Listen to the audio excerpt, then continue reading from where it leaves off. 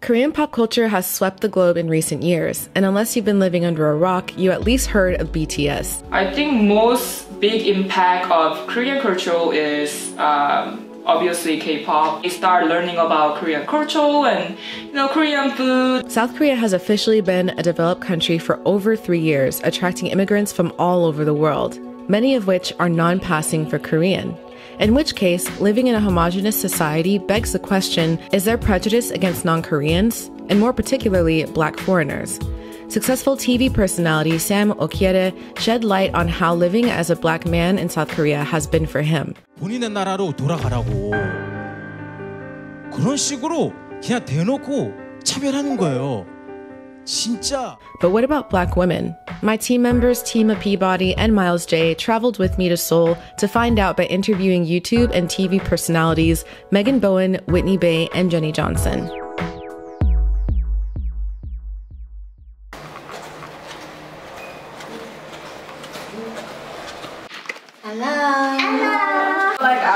I've got like one eye, so. Oh. Hello. That's okay. Our first stop was with Megan Bowen. She started her YouTube career sharing her experiences living in South Korea as a black woman and English teacher. She has since appeared in Korean media and works for a television station along with Hyunwoo from Talk to Me in Korean. What was your first biggest reason in moving all the way here from the States? Ever since I was little, I had always just found it interesting that there were like other cultures and other people, because I did grow up like in the hood in College Park, Georgia, and like I don't know, it was just like always seeing the same people, and whenever I would bring up stuff about other cultures, people are like, oh, that's silly, so I always felt like, well, I want to learn about like the way other people do stuff. As I was like nearing like college, I started thinking, oh, well, what countries would I want to move to? And then I just stumbled upon Korea one day. We met a lot of people so far during this trip, and they teach here, but they also have a love for K-pop already. Like it wasn't like they came to Korea and oh yeah, here's K-pop. They already knew about it. But for you, you weren't exposed to that, right? Or what were you already exposed? Well, I was a bit, but I didn't like it at first. But the reason why I came was the food. Actually, me and my friend, we would go to like a different country's restaurant like once a week. And so then we stumbled upon the Korean food, and I was like, oh my goodness, this is so good. Then we had met like somebody else who likes Korean dramas, and she wanted to taste Korean food too. So we would go around and try a new like Korean restaurant every week. When I was at the restaurant, I heard people like speaking Korean. I was like, oh, this sounds like really nice. Like I really like the language. We asked this question to a different K vlogger, Whitney Bay. Whitney uploads comical content on her channel and also shares her life in South Korea as a black woman. She has grown her following from doing entertaining and unique activities while sharing her love for Korean culture. We love your video.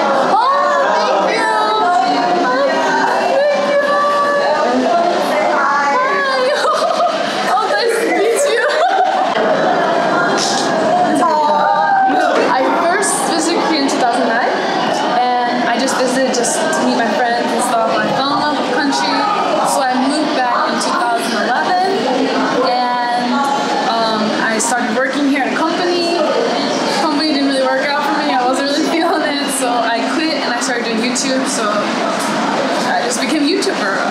I met my first Korean friend in 2006, and I just learned, I didn't know anything about K-pop, so I just learned about the culture and the food and the language. I started studying, so I came to Korea because I wanted to just learn about Korea. And at that time there's like nothing on YouTube about Korea or anything, so I had no idea. I just jumped into it, and it ended up working out. Jenny Johnson from J Hearts J volunteered to share her thoughts on these questions as well.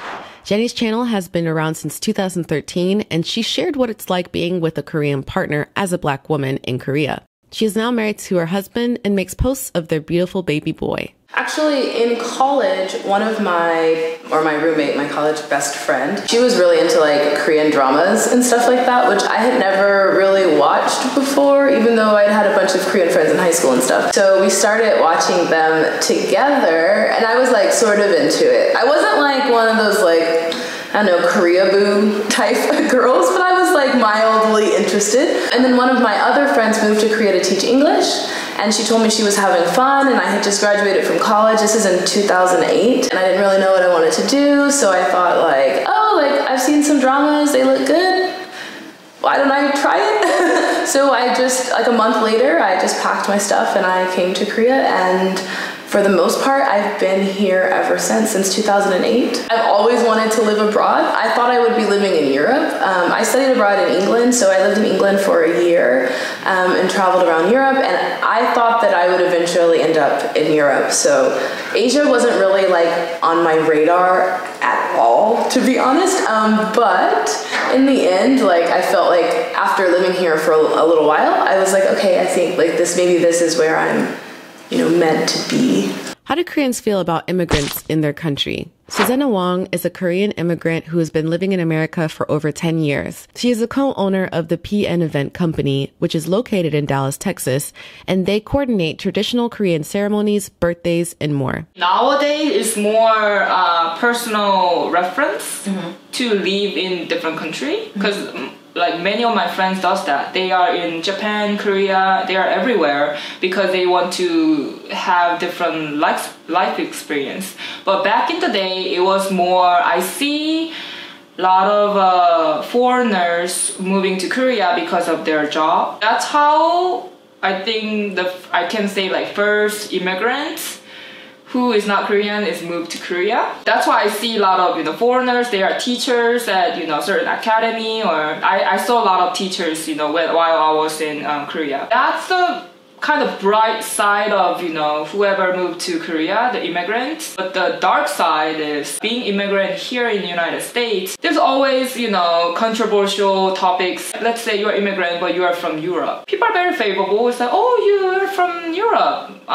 You move here because of your job or better life, blah blah blah. But let's say you are from, I don't know, China or Korea, or where the country considered is not powerful as America. You easily have that stereotype. Oh, probably they are illegal. My administration has presented Congress with a detailed proposal to secure the border and stop the criminal gangs, drug smugglers, and human traffickers.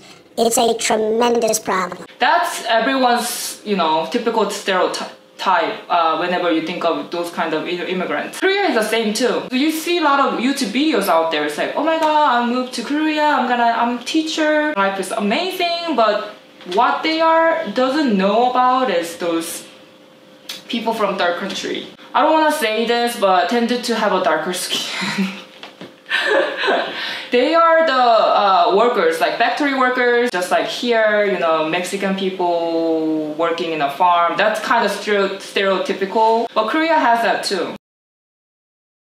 The only comments I get from like black girls are, oh, well, you're only doing so well because you light skin. And that's the same thing my family says too. They're like, oh, you're going to college? It's because you light skin.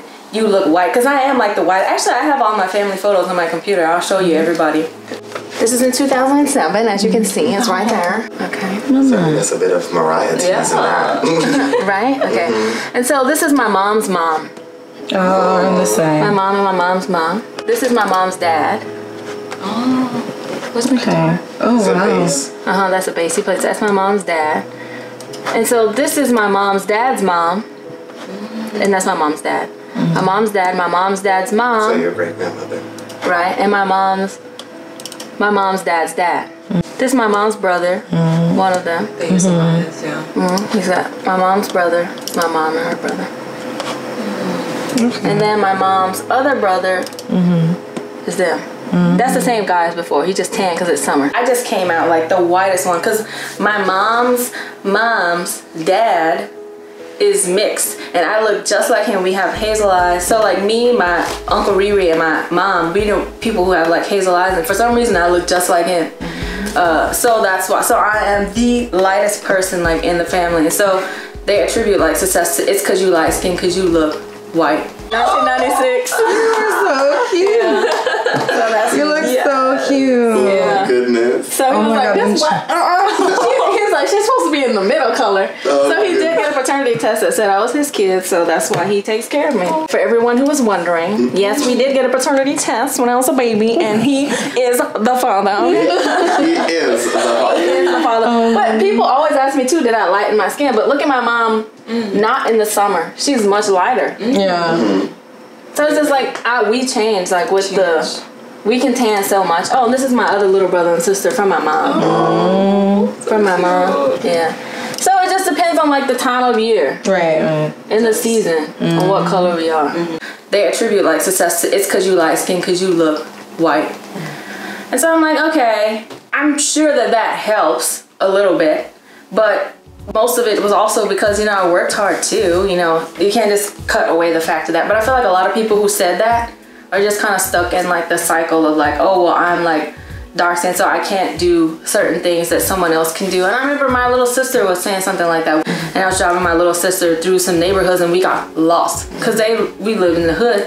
And so we had been driving for like 40 minutes and we came up on these big houses. And I remember she said, well, this must be where the white people live. And I was like, wait, hold on now. Why do you say that? She was like, because the houses are big, like they have money, so they must like be white people. So then I had to explain to her, okay, well, you know, that's not the case. You know, black people can have money too. You know, you do well. You know, you can kind of break the cycle too. Like I'm going to college, like I'm doing like this stuff. You know, you can be that way too. But she just graduated from college. You know, like a few weeks ago from college, no, from high school a few weeks ago, and her grades are excellent. And she got into a university in Illinois, so she's going to university. Break the cycle, break the cycle. And there are some people who are very successful in Korea, like Sam Okaidi. He's oh, let me show you him. He's real fine.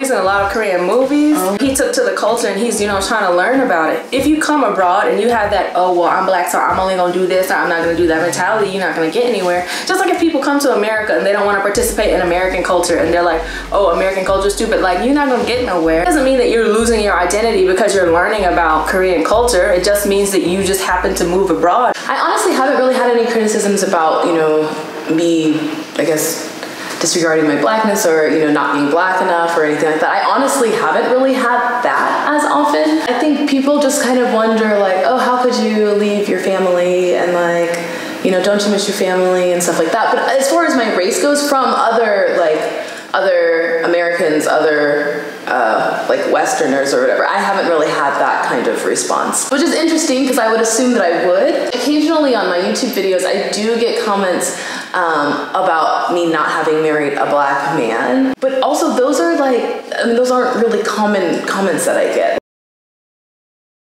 I feel like my skin color hasn't been brought up that much, except for, I will say, little kids. Like when little kids see me, they automatically go, Africa, Africa, tika, tika. I got that. I used to get Africa, tika, tika. I don't even know what that means. What? I don't know. It took me like a year to convince these kindergarten kids that I was from America and I wasn't from Africa. Because, you know, they see me, I'm obviously brown, and their automatic association is Africa. And I feel like that's the thing I get the most, is just everyone, a lot of people think I'm African, which isn't, obviously, that is not like an insult, but it's kind of like irritating that it's some, like, without being like, where are you from? They're like, oh, you must be from Africa, right? Like, so that can be a little bit annoying, but I also find that I am, you know, I guess dark, I guess. I mean, I'm not like super dark, but I'm like medium brown. Chocolate. I'm chocolate, yeah. I'm chocolatey. But I'm not like what a lot of Korean people consider like dark, dark, dark. So sometimes people ask me if I'm mixed, which I think is really weird because I think I very clearly just look like a black girl. But I do get asked that a lot, like, oh, like what are you mixed with? Or, oh, like you're not as black as like I thought black people were. On the other hand, history has revealed how Korean media negatively depicts African ethnicity for comedy, which has caused critical debate between Korean and international netizens. Even K-pop idols have posted images of themselves dressing up in black stereotypical outfits, speaking in black accents, and even wearing full-on blackface for public consumption. Girl, no, you ain't talking to me.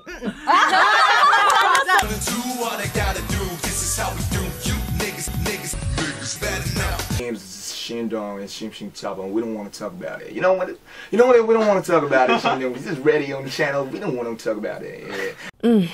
Yeah, it gets that bad. I could not resist to ask for Susanna's thoughts on racial imitation like blackface. Here we go. I never realized, you know, outside of Korea, people actually make fun of Asian people, like being yellow skin, you know, chinky eyes, and, you know, speak with accent. I never realized that, like, until I moved here. That was kind of shocking to me, because something that, you know, I didn't even know. Probably if I'm still living in Korea or 10 years ago, I might watching the comedy show and they dress up like African, some, tribes and whatever. That can be very racist too, because that's actually insulting one certain race or certain culture, right? Because people are looking at it and laugh at it. So probably I did that too.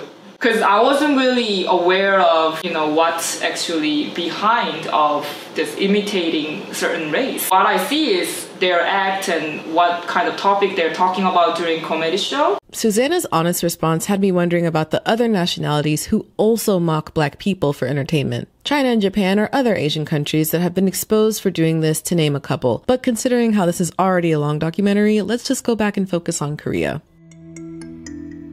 From school when I was in Korea, especially history class, they always say we are the one nation, we are the one blood, we are the one, we are no other kinds. I think that idea or philosophy came from during World War II, because Japan actually did take over everything. Well, they're trying to take over our own nationality, our own culture.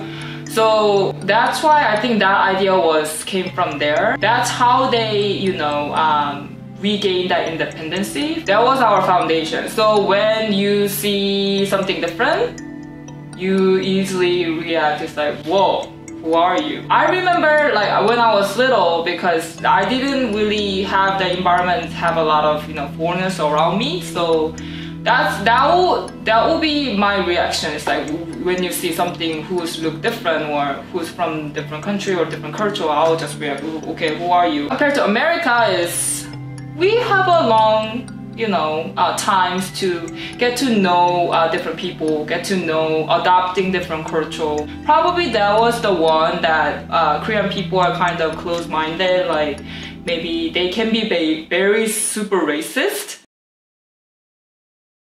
So the biggest problem I think with stuff in Korea is that it's last minute. Mm-hmm. And we talks about that. There's a whole TV show that now I just picked up and we're filming this Saturday and this Sunday. Mm-hmm. So it's okay, well, why didn't you put it in advance? So that's the thing that makes it more of a woman. If I know in advance that this week and next week is going to be hectic, then I can mentally prepare. Mm-hmm. But then it's I'm oh yeah, I've got a free day. And then I get a call and I'm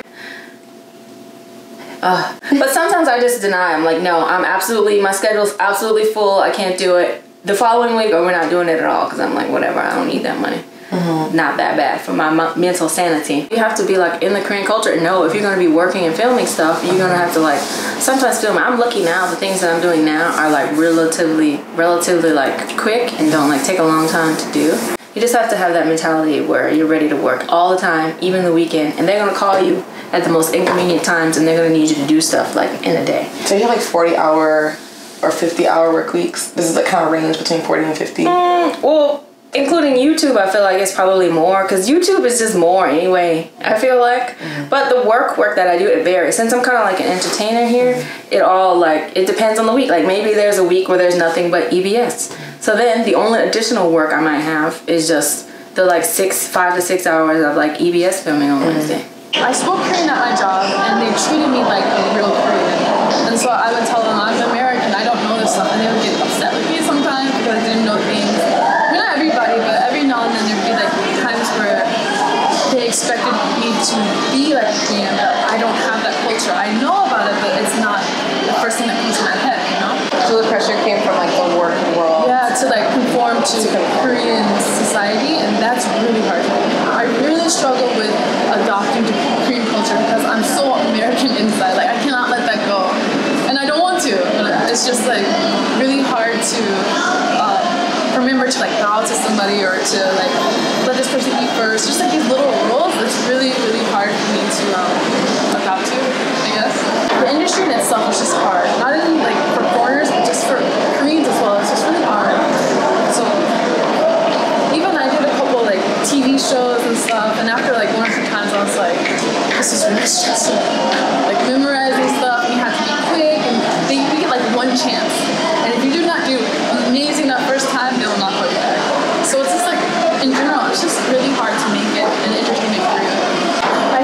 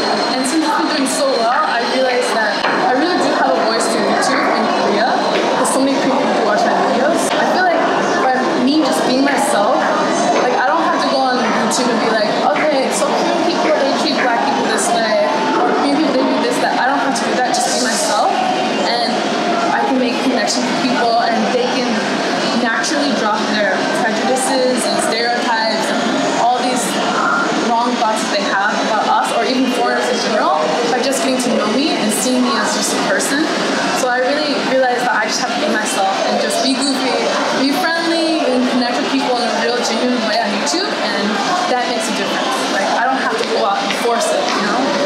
Just be you. You know what I'm saying? Oh, I love it. That ending. That was a perfect way to end that. It's a little bit awkward, number one, because most of the stuff that they have is geared towards lighter skin complexions, so I find sometimes they just like don't know how to help me. Like, I walk in the store and number one, they think they're not gonna be able to communicate with me, so they get scared, but also I think they're just like, what would I recommend to her? Like, you know, like they seem to just freeze up, like I don't even know what we have that's available for her, and sometimes I feel kind of awkward when I'm looking at products and I know they're thinking like, that's not for her, you know? I mean, yeah, it's kind of annoying. Like, I don't want to use whitening creams, and all the creams I try to get, they're all whitening, and I have no desire to whiten myself. So I have to be really careful when I'm looking at products and checking what is in the products and what they're using to, you know, make sure I'm not buying anything that has any like bleaching agents or anything like that in it. So sometimes if I do need help, like I'll have to ask them something in Korean, and then they'll be a little bit more likely to like, oh, let me help her, like she can speak Korean. My mom sends me everything. My makeup, all from the States. Or when I go back to the States, I buy everything. Even like the face products, like washing my face and stuff like that, cleanser, I prefer US brands. I mean, there's good brands here too, but I typically buy all of my needs, like hair stuff, everything's in the States when I bring it here. Here, there's just like, there's no way. But I mean, you can't expect them to cater to like our skin color as well, since we're such a small minority, and I don't even know if they do it right, so it's just like, I just get mistakes. Aside from being racially ambiguous, Megan has been accused of disowning her blackness because of her hair styling choices. I wish I were making this stuff up. Meanwhile, non-black K-vloggers are usually welcome to do whatever they want with their appearance with little backlash from their communities. Oh, but they might get the occasional Koreaboo comments a few times, which in my opinion has lost its oomph as an insult. Am I right? Okay. It's so cute. Yeah. Okay. Like, I feel like with the natural hair movement, there are some people who will like judge you if your hair's straight, and it's like, you can't take away your blackness just because of what you have on the outside. But at the end of the day, it's like, you're black. Like, you're not gonna ever not be black. You'll always be black. Everybody has different values that they put into hair. And so I think before I cut it off, the reason why too is because I feel like I valued my hair. Like, I thought, oh, you know, this is my hair. I gotta, you know, protect it, keep it nice, you know, keep it looking fresh all the time. That was like where my value was in, I feel like. And so that's another reason why I cut it off. And then I learned, okay, well, you know, hair is just an accessory. I made a video about afros and curly afros in Korea, and I talked about that like in that video too, about how I just learned to see like hair is just, okay, it's an accessory, like my nails. Am I gonna put fake nails on? Am I gonna wear my real nail? Am I gonna color it today? Am I gonna let it grow out? Am I gonna cut it in? So then my value didn't come from my hair, so I'm like, all right, it can be, you know, whatever way. But of course I like to make sure I keep it look fresh and nice, but it's not like my main value of point anymore. But I think the natural hair movement is good for people who really don't like value themselves, and they think that their beauty comes for like their hair, because that was what it was for me. So that's why I cut it off, and then I learned, all right, whatever. Right. So that's why I magic permed it. I was like, yeah, well, I want it to be straight now, so I'll just perm it. So crusty. Okay. I mean, I need to flat iron this part. Get this texture in there. This part. Yeah. Let's zoom in on the part where she doesn't want to. Zoom in on that part. I'm about to flat iron that part. So I kept it because I need a new like magic perm. Yeah. So if I straighten it and do cold, you know, like. Right. So my friend Ladisha, I remember Ladisha. I was like, Ladisha, cut your hair. We was in college together. So she tried it. She was like, Megan, no. And then she just permed it back again. That's what happens sometimes. But that's how people are. Yeah, but I think it just reflects where you are in your mindset. I think those people who are saying, you need to cut it off and wear it natural, I feel like because that's where they are. They're at a point where they're learning to come to terms and love and appreciate their hair. And then after they do that, they'll let people alone, like what I did. I'm like, okay, whatever. You do you. I think that's definitely some of it. I don't think it's necessarily just my skin tone, because I think if there happened to be a white girl and she had big boobs in Korea, she would get the exact same reaction. So I don't know if I think it is skin tone. It's definitely because I'm not Korean though. Like, they would not have some men, of course, would have the guts, but for the most part, they wouldn't have the guts to approach a Korean girl in that way. And because I'm foreign, they go foreign. like she's gonna be down for getting down, you know? Like when I go to like a club or something, I've had people like literally a guy like walk up and just grab my boobs with 2 hands, like exactly like this, and he just walked away, or like grab my butt, or like make comments about those 2 things. But I got a big old booty and I got titties, so you know, like I can't really avoid that. So I definitely felt also like when I was dating that because of my body plus the fact that I'm not Korean, because of all of those things together, I felt like I was definitely like over-sexualized, you know, like I felt like they assumed a lot of things about me. Guess what? In South Korea, you can legally be discriminated against by your job or by local businesses if you are seen as a foreigner. And as of 2018, South Korea was still lacking an anti-discrimination law, which was recommended by the United Nations Human Rights Committee in 2015.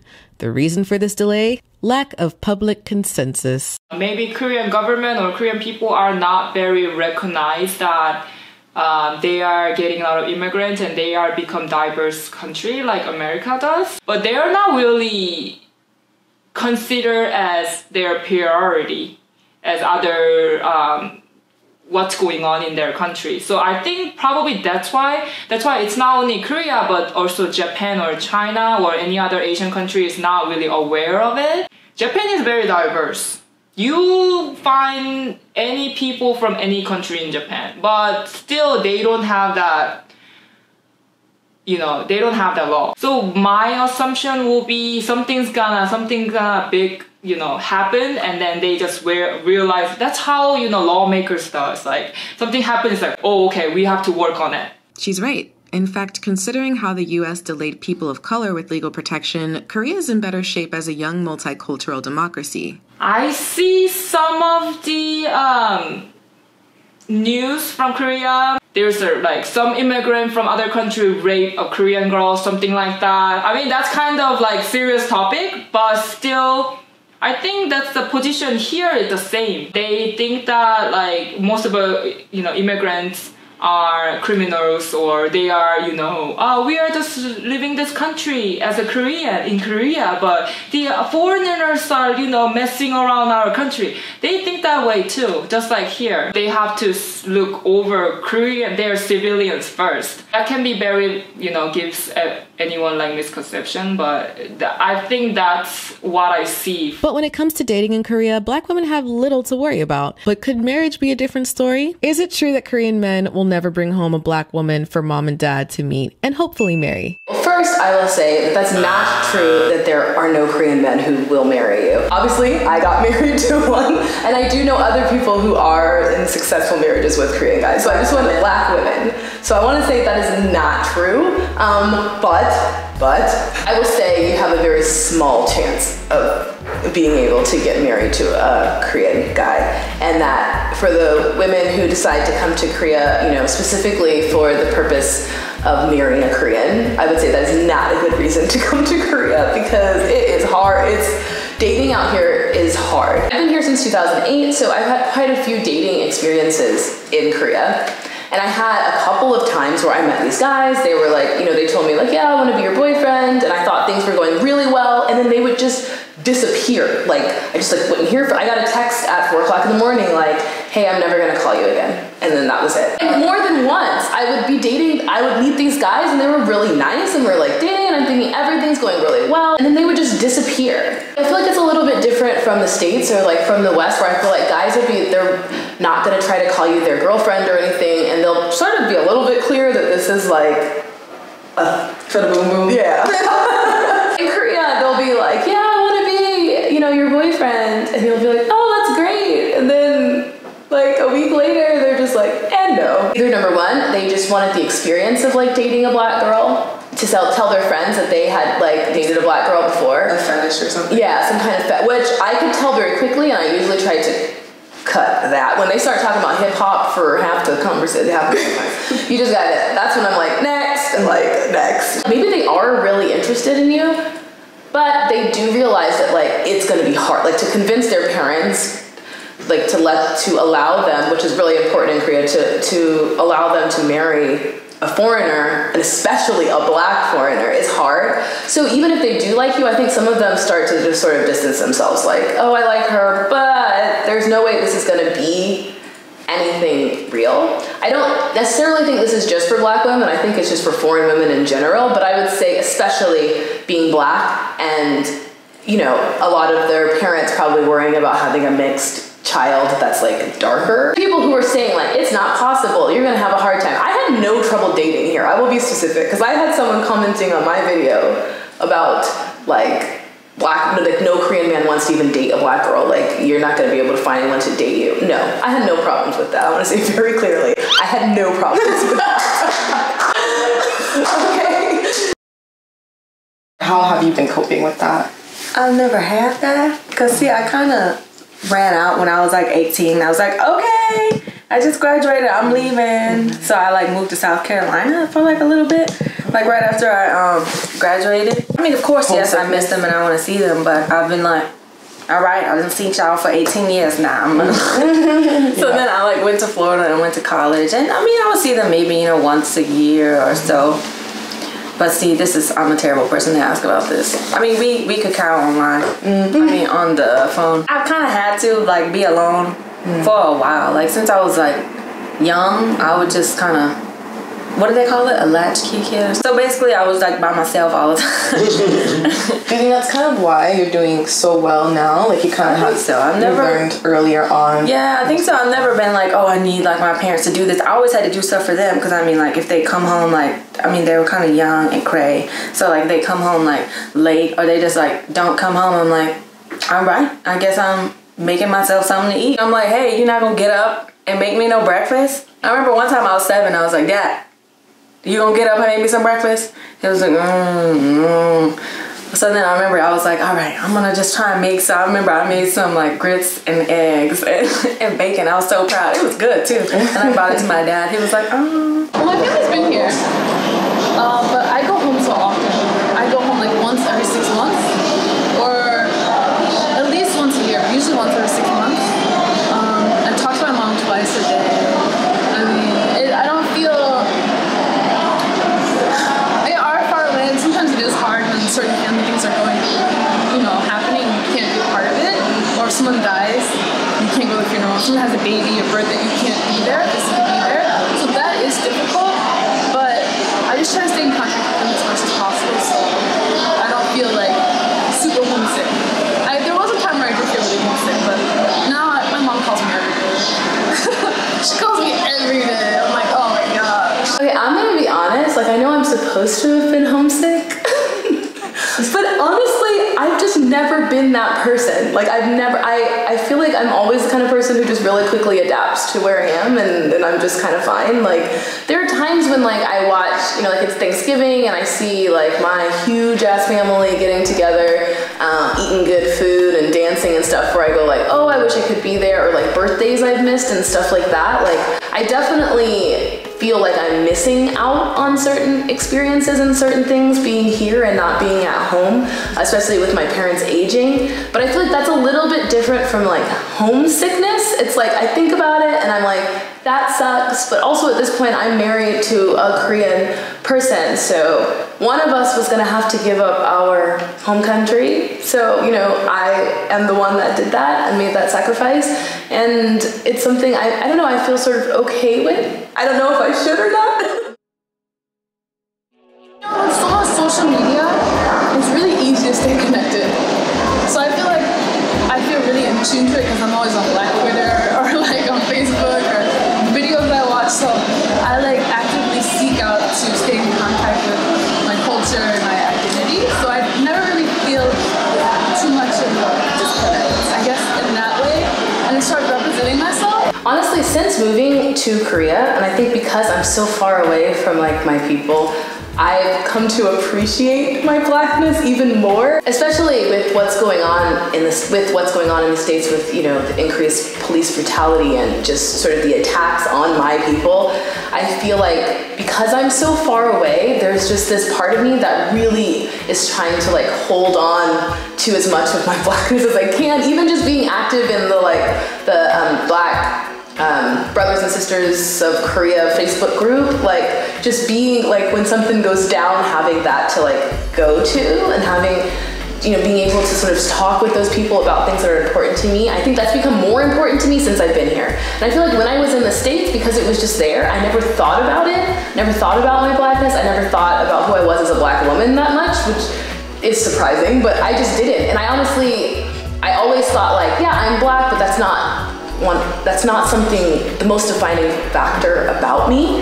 And I still don't think that, but I feel like it's like moved way up the list in things that are quite important to me because I'm so far away from it. The representation of black people here is not great.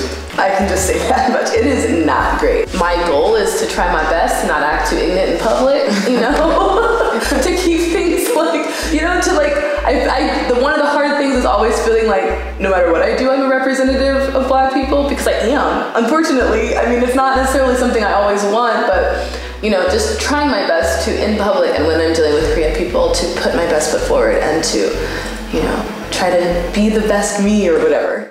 What I took from the women in this documentary is that the Black experience in Korea is not necessarily one-dimensional, but rather what you make of it as an individual who is either willing to immerse themselves in a new way of life or not. And yes, some Koreans may seem prejudiced on the surface, but are just like other nations who are unfamiliar with new cultures suddenly emerging into their homeland. Doesn't really make it okay or any better, but at least we have clarity on it. And while the older generation may stay stuck in their racist ways, new generations of Koreans are adopting open-minded perspectives on racial equality. I have opportunity to living in a different country and see different cultural, different environment. What I realize more and more is we are all same. Like we might have a different ideas and different perspective, but the whole core idea is all same.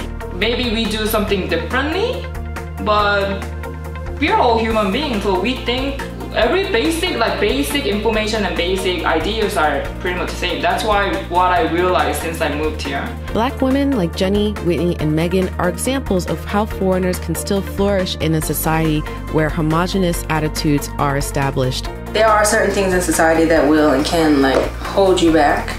But I feel like these days, as long as you work hard and you actually really apply yourself and you are like the best at what you're doing or like one of the top people, then I think that you'll be fine. You just kind of have to go for it. And it's gonna be uncomfortable and like it takes time. Like in the beginning when you start making YouTube videos, for example, like you don't get no views, like, and you put in so much work and so much time. Like it takes like a year before like people even like really start watching. What defines like who becomes successful or not is people who quit and don't quit. Cause like so many people since I've been in Korea, they're like, oh, I wanna make YouTube videos, and they make like 3 videos and then they're like, oh, well, I wasn't getting any views. I was like, of course not, like you didn't do it long enough. Like it takes time. Some people like it took them years before they like actually, you know, became famous. It was just like one day they just had like their like big break. Even look at Beyonce, she's been working since she was like 15, you know, 14. Her parents had her running in stilettos and stuff, and they were like, we gonna do this, and she was like all in. So I feel like if you just go all in with what you're doing and just work hard and make sure it's a niche, like something that you know that you can actually do well and that you enjoy doing, then, you know, I think that, you know, you'll be fine. I mean, it's not gonna be easy and it's gonna take time and it might take years, but I feel like you can definitely do it.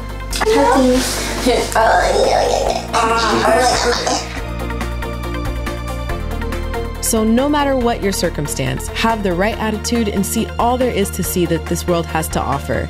Thank you for watching, and I'll see you guys next time.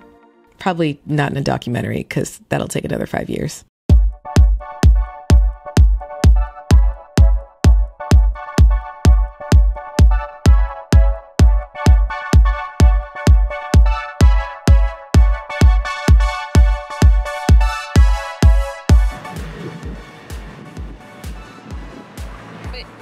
Yeah, there we go.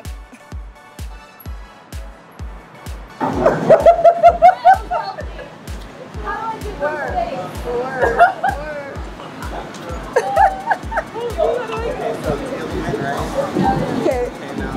Face training. Oh, wait a sec. Wait. Let's work it one more time. Look at the light. Yeah, you just feel the wind. Depending on like where you're at. There we go. Oh, you look great. Oh, you're so cute. Oh, it turned out so good. That picture turned out so good. did when you laughed. So smile when. And look back. Oh wait, no. What was that? It was just like a. Just look natural. Look cute.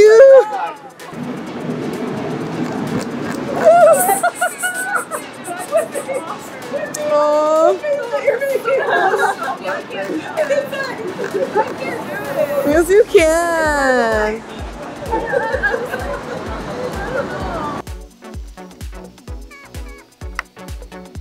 Hey,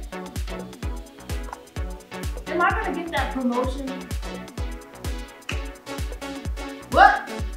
Your guess is as good as mine. Well, you're no help, are you? So I'm so excited. I came here to see Elvis. I love him. Elvis. He's gonna come out soon. I'm gonna see him soon. Elvis. Is it the pizza we had this morning? I should have had pizza.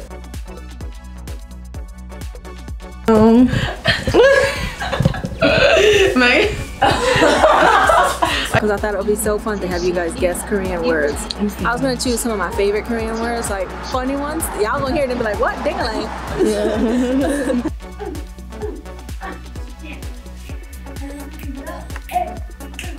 It's so funny, I saw y'all walking down there. I filmed y'all on my phone. Because I was like, I seen the bus. I was like, I bet that's the one they're going to get off. Oh my god. Especially they have here a team of people. Okay. Wait a second. Let me just push my hair back up. Okay, that's better. They have this wooden table, and then they have this mother of pearl. They just like tap it, and they have a patterns and shapes out of it. Korean items. Mother of pearl.